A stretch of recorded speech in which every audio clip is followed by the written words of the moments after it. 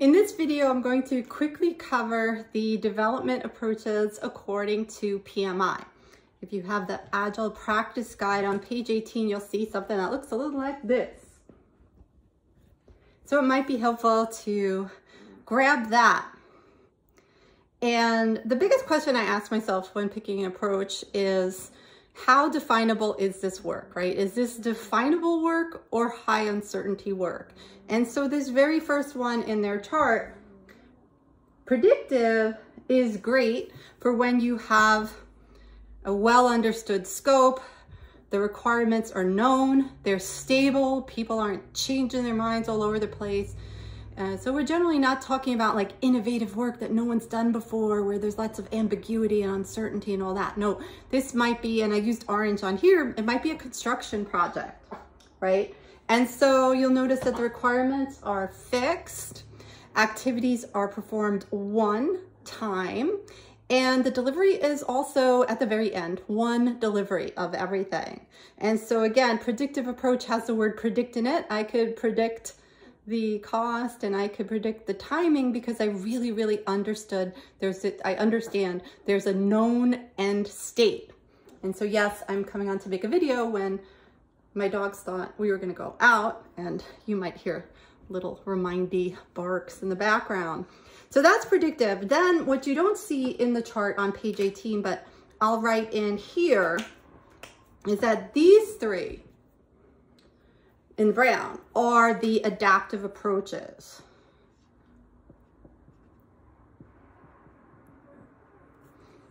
Okay, so here's an addition I just added, adaptive approaches. So iterative, incremental, and agile are for when we have dynamic requirements, right? So notice here, dynamic requirements versus the fixed requirements that we saw up there. And then you're gonna pick from these based on what's really going on for you.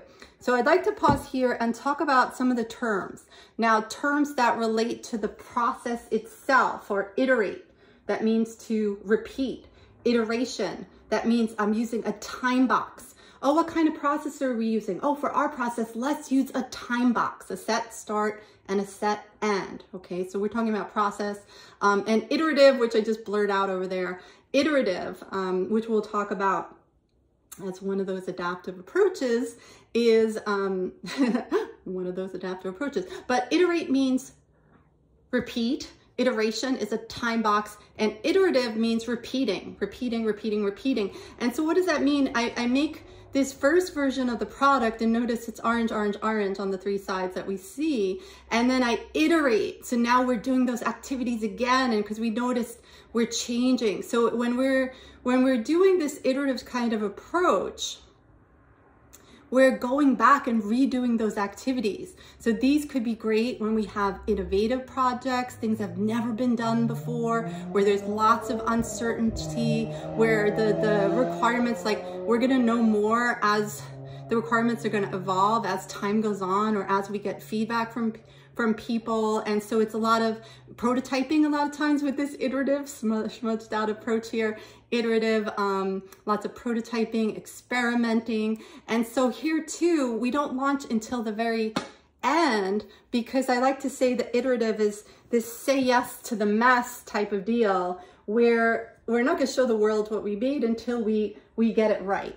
And so you'll see there too that there's a one-time delivery. So again, open your book so that you can see this there. Now, those are words that relate to the process, right? Iterate, iteration, and iterative. Those are all words that relate to like the processes that we see in the developmental approaches. Now, the words that relate to the product itself, the word increment, think of a product increment. This is like a sub-chunk, a little deliverable. Sometimes they might call it a micro deliverable, but it's a fully functional sub-deliverable of what your ultimate deliverable is going to be. And so a lot of times when we want to get things out there really fast, notice how here I build the red one, the red increment, and then I build another increment on top of it, another. So we're not who switched things around and recreating. So you'll see in that chart, incremental, the activities are performed once per given increment. Okay, so that's why we get this instead of one-time delivery like these two, then we have frequent smaller deliveries. And the goal here is speed, because value isn't realized until it's in the hot little hands of those deeming, does this have value to me? Does this have worth, usefulness, or importance? And so that's a good recap of incremental. And then according to PMI, agile is where we have the, also we're repeating till correct. So we're allowed to get feedback, go back and redo things over and over again, but it's not this mess that we can't show the world. We actually are still every single time delivering a fully functional product increment, right? And so you get these frequent, smaller deliveries. So notice I color coded there. And the goal here is to deliver customer value via getting lots of feedback and learning. Okay, so this hopefully helps you understand why you might pick one versus another. So if I was using like a really innovative project, I might use an iterative approach and do those prototypes, right? Like we're saying over here where we could switch things up. Now, the other thing you'll notice as you read on in your Agile practice guide is that there are two subtypes of Agile, and I'll write them here. Iteration-based and flow-based. So for these two subtypes of Agile, again, look at your Agile practice guide. Iteration-based means we're going to go through those iterations, but rather than with the iterative approach where it's kind of this mess we wouldn't show anyone, we're going to let it's going to be completely good to go. Okay. And so if we have a time box of 2 weeks, at the end of 2 weeks, a fully functional product increment, you could launch it if you want, right? And then another 2 weeks, always something fully functional. Or you could have flow-based Agile where the time to release one feature might be different than the time to release another feature. So for iteration-based, Scrum, the Scrum framework is a great example. And for flow-based, Kanban could be a great example there. So those are all our adaptive approaches. Also not shown in the book, but I'll add in here, is that you could actually have the third development approach,